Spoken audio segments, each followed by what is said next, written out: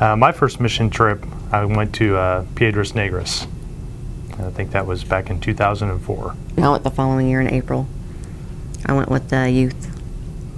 My first mission trip was about 8 months after I came to Mckendree. I had just been through Alpha, and I saw the signs posted in the fellowship hall for a Mexico mission trip. I had no friends at Mckendree, and I was praying for a friend and thought it would be an adventure.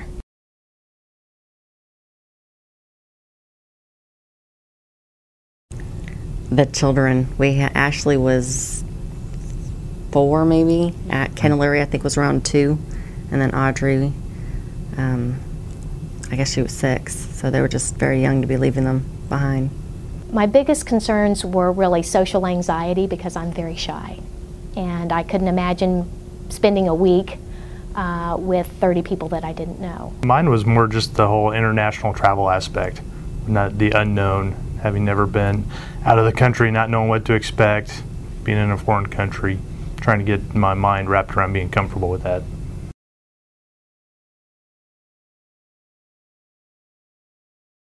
Really broadened my faith a lot more, because you get out of your comfort zone and you see how God really moves with other people, that He's not just, here at Mckendree, that He's actually out there across the world, and being able to interact with those people and really get to know how He moves, how He motivates, and how He uses people to basically get the word out and get the mission in the world done.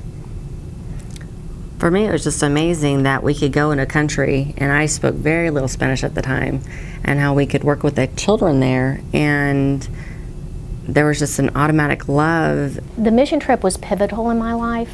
I had been my whole adult life without church, grew up in the church. In looking back, I'm certain that it was God's way of saying welcome back to the church.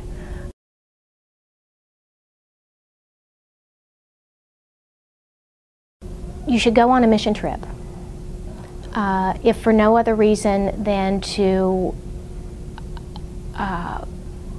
connect yourself to your church family. It'll be the best experience you'll ever have in your life. There's no chance you'll ever have a regret for having gone. I mean, you'll see things that you'll never see just living in your day-to-day life. Yeah, and I'd say I'd pray about it. If we listen to God, He'll tell us what we're supposed to do. And I think that's definitely helped my faith too, just to know that, when we really ask Him, He will answer.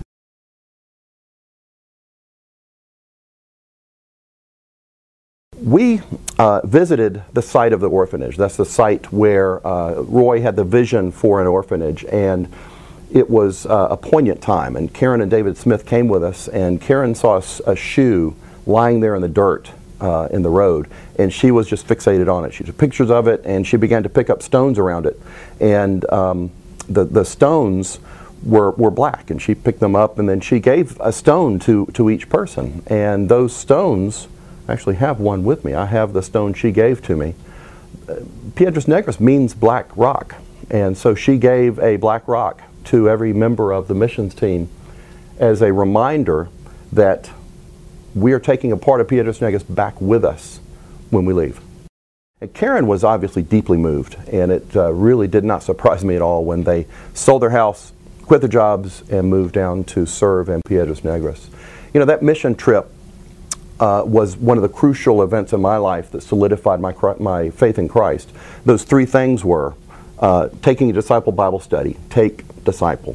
It's a powerful study. Second was this mission trip to Piedras Negras. And third was a walk to Emmaus that I made a year after that. This trip was absolutely crucial to my faith. And I would say to you, go on a mission trip. You will never be the same.